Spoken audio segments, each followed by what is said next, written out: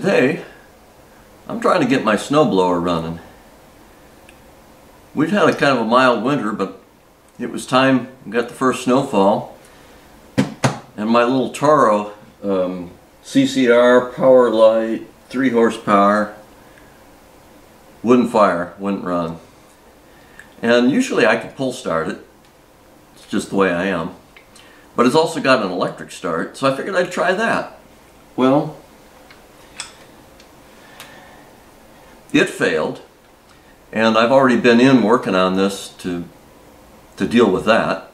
Now I got to find out why it doesn't run, and I'm strongly suspecting carburetor. I repaired the carburetor on this, put a new needle and seat and kit and stuff in it like about, I think about 3 years ago. But it just doesn't want to fire no matter what you do. So I'm going to move into that, and we'll see what we find. For doing the carburetor, I'm going to have to pull the bottom off. I have drained the fuel. The service manual wants you to siphon it out. Sometimes I siphon, sometimes I dump it into a bucket, tip it upside down, but you pretty much want it empty to do this kind of work. And we're going to start with pulling this bottom one loose. Got 2 screws, and currently I'm using an 8mm on that.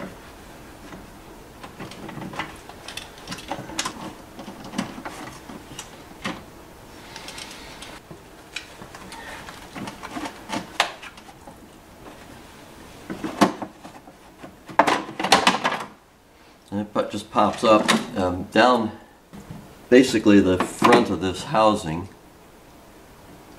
The tabs just go down here in the bottom and the front, and then it goes up underneath, and you put 2 screws in it. So that's not too bad.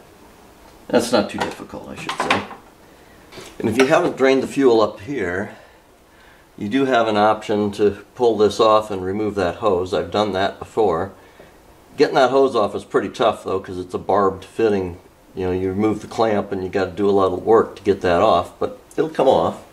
And it takes a 1/2 inch or inch on the fitting on the bottom of the carburetor.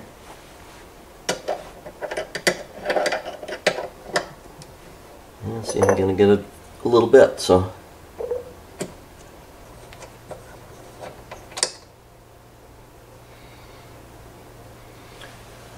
So once you get that nut out, that nut is actually the main jet.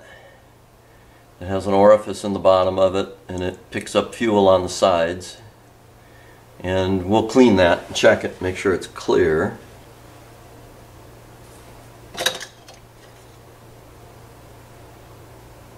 And we drop that down. And she's got a little bit of sediment in the bowl. I'm kind of surprised I don't see a fuel filter in that line. Maybe something that I want to go ahead and add to it. So that's the float bowl. And this is a Tecumseh 3 horsepower engine. It's a Tecumseh carburetor. They've got their logo and information on the bottom of the float bowl. You can check it by number, but like I say, Tecumseh sometimes uses other carburetors, but these are pretty common. It's a side draft carburetor for a snowblower, and this is one of the older ones that's still got a brass float in it. I'm going to need to turn the unit upside down. So first of all, I now have it upside down, and I'm leaning it up against my garage door. You need something to help support it so it doesn't tip over. You can't really do a proper job with the carburetor right side up, and you can. I mean, there are 2 Torx head screws here that attach the carburetor to the engine. You can remove the carburetor and the fuel line and take it inside and put it in a vise or something. But for simple stuff like this, to me, it's easy enough just to, like I say, flip it upside down. It isn't perfectly level, but you just need gravity to be able to bring the float down onto the needle and seat. And I think I see what my problem is. I'm going to clean a few things while it's apart, but look at how that float is sitting. That isn't right. I have one of these tools, the official Tecumseh 670377 tool. These things are really handy. There are ways to get around it, but it was worth 20 bucks. It has a hook on this end that you can use to pick the seat out. I'll show you that in a minute. And it has a spot on the other end for putting a new seat in. And the flat spot is the gauge for the float level. So what you're supposed to be able to do is lay that on the casting right there, and the float ought to be sitting on it. So the float's like, shoot, a ½ inch off. With the float like that, the float level will be so low there will be hardly any gas in the carburetor, and it pretty sure won't run. With that being the case, I have a spare set. This is the official Tecumseh service parts, new bowl gasket, a new seat. That little white dude in there is the seat, and they use a steel needle with a spring on it, and a new gasket for that main jet. So now that I got it this far apart, I'm going to disassemble that, and we're going to change the needle and seat in this dude and readjust the float.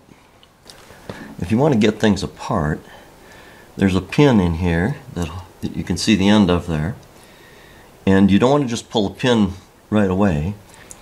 Recognize that you can see in here, in this part of it, you see that spring in there? Well, it has a tab that's bent over that goes here underneath the gasket.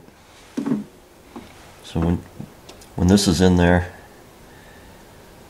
in fact, sometimes you can leave the gasket on there. So you have that little spring, and it's got a tab down there, and then it has a tang that goes up against the side of the float, and it's sort of supposed to keep the float from bouncing. The caution is when you pull the pin out, that spring wants to fly, so you kind of want to find the tab that's on the side of the float and hold on to it. And we're going to pull this guy out.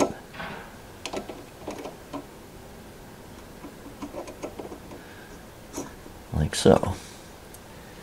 Set that down.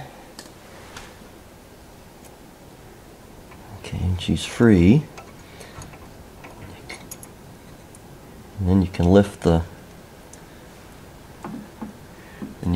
needle and seat out. The needle's got a retainer on it, and that retainer is supposed to face forward. I'm sorry, it's supposed to face toward the intake, toward the choke plate. I'm going to take off that gasket, which the gasket's kind of nice because it did trap that spring and kind of helps keep it from flying. This is the spring, and this long tab goes up against the float, and the opposite end, which just has a little bend in it, goes up against the float bowl there. So now the float, or the seat, is down in this hole, and that's why there's a hook on this tool for pulling it out. It's a soft seat, and when the float is off that far, it usually means that the rubber in that seat has swelled up and it's changed its dimension. And sometimes you'll get away with readjusting the float, but usually if it's off that far, it's time to pull it out. So we'll give it a yank here, and that's what it looks like.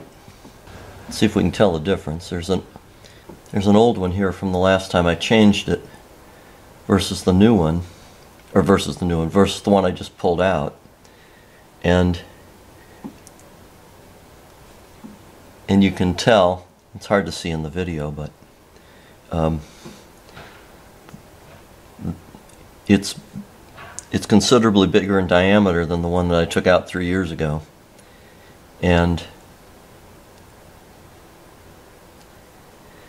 that's an indication that it swelled up.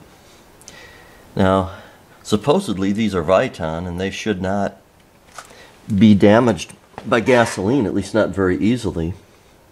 And I only use non-alcohol rec fuel, and I stabilize it immediately when I buy it.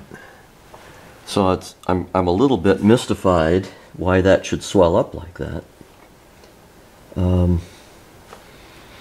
Something must have happened to my gas, and had that, that must have attacked it. But I don't know, what can you do? So the first thing I'm going to do, though, before I get any further, this is the main jet, and as I said, it's got a gasket on it. I'm going to pop that gasket off of there for right now. For this part, I'm going to use a little bit of spray carburetor cleaner, and I got my nitrile gloves. These things are it's really hard to work on gloves when you're trying to put some of that back together, but it's a good time to use them. So I'm going to just spray this. Don't want to get it in your face.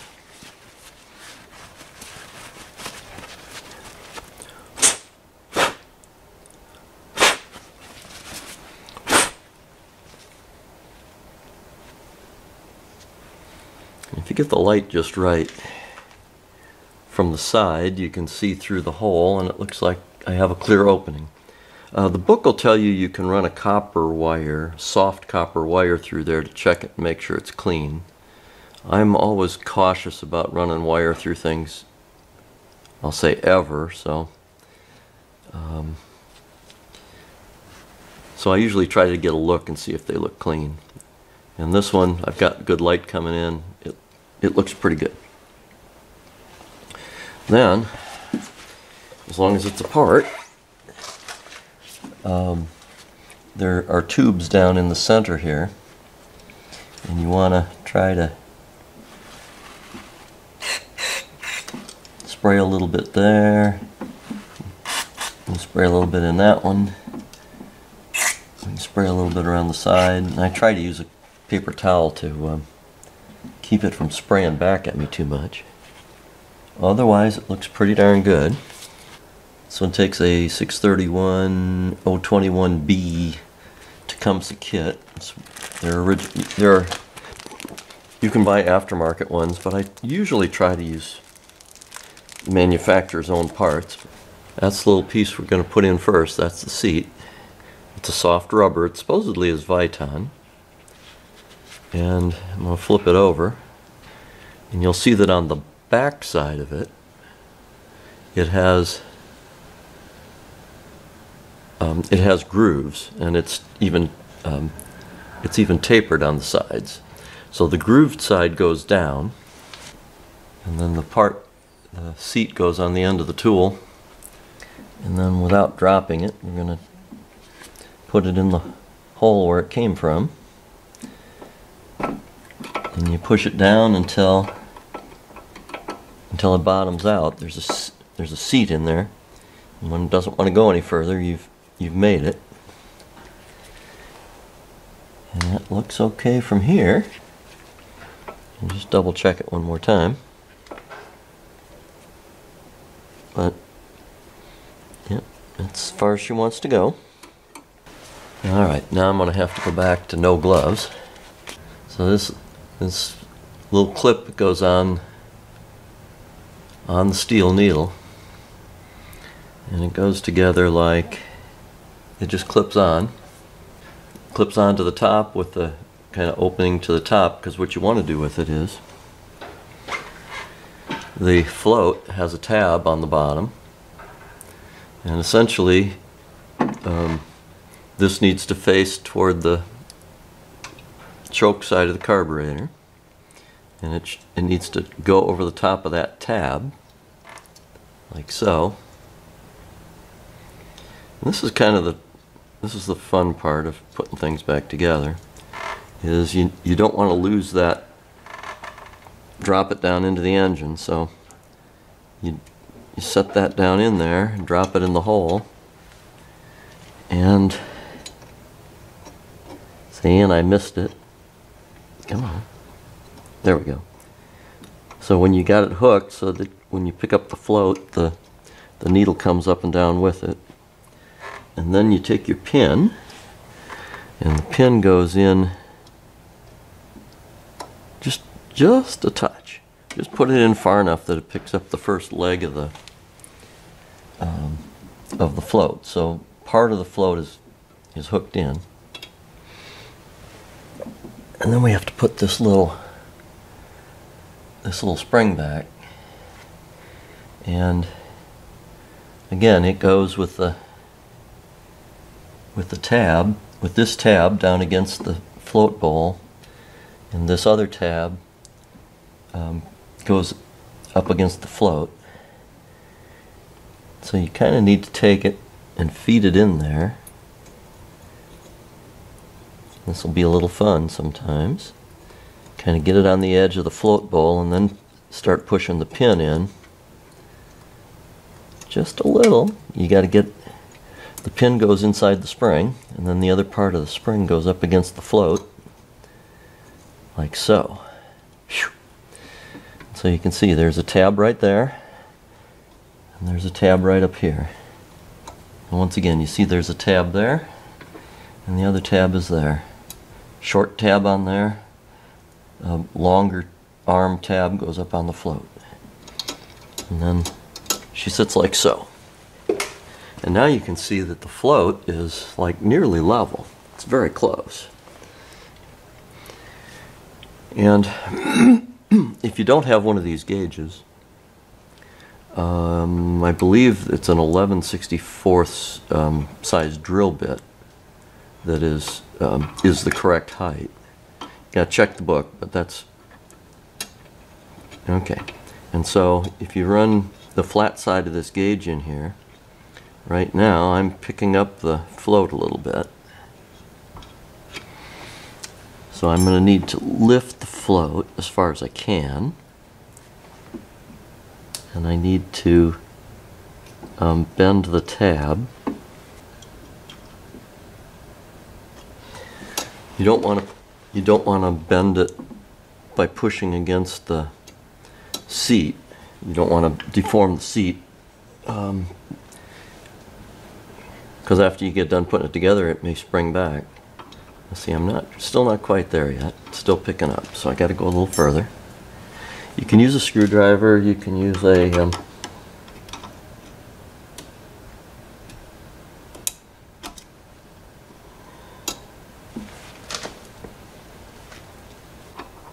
I can slide it in there, and it's, boy, she's right there.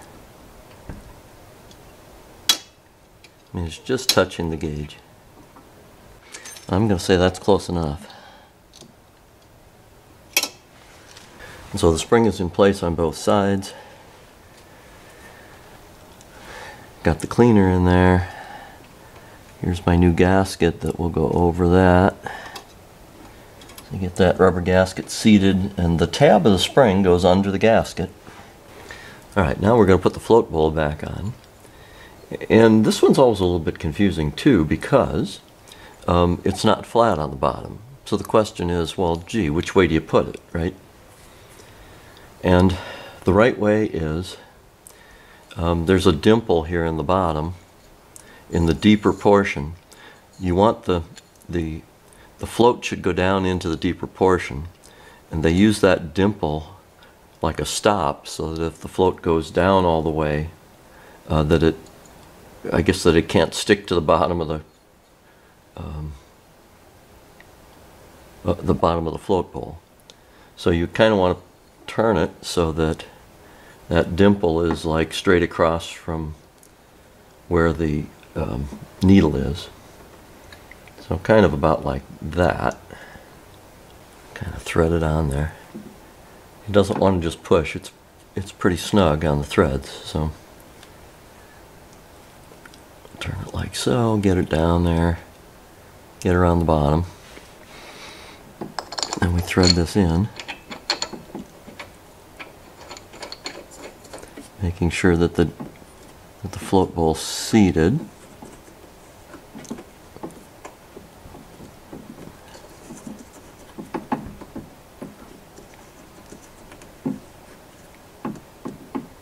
Then we'll snug that guy down, the 1/2 wrench again.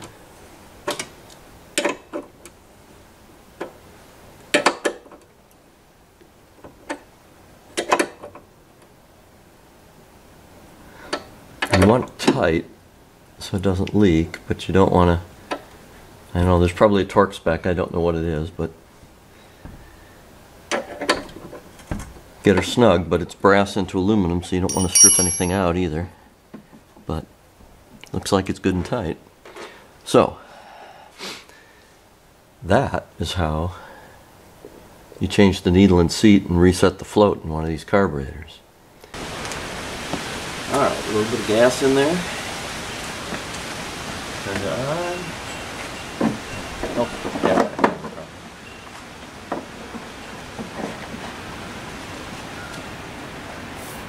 Couple primes. Set the choke. Oh, didn't put the yeah, whatever.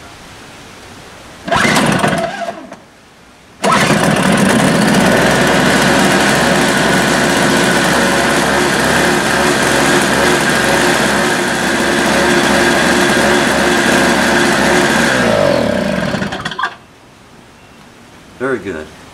Well, now I can put the lower shroud on. But second pull, not too bad. We're supposed to get 10 to 12 inches of snow tonight, so I want to make sure this thing works, and I think I finally got it. Well, now you can see what it takes to go in and change the needle and seat in one of these carburetors and adjust the float and make it run. Hey, that's all for now.